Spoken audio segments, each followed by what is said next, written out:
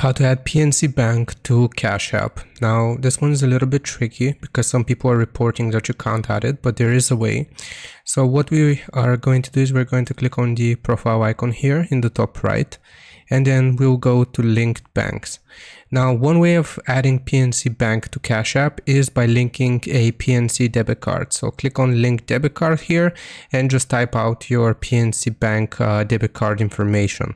Now if that doesn't work for you, what we're going to do is from the same screen where it says link bank, we will click on no card, and here it will ask us to choose a bank account instead. So if we click on continue, it's going to load up a list of all of the different institutions. So if we search for PNC, then you should see these, but it says that they're not supported. How can we bypass this?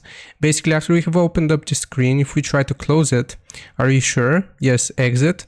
It's going to take us to this specific page. Enter your bank's routing number. So here you will just type out your bank's routing number for PNC. You can Google it if you don't know it.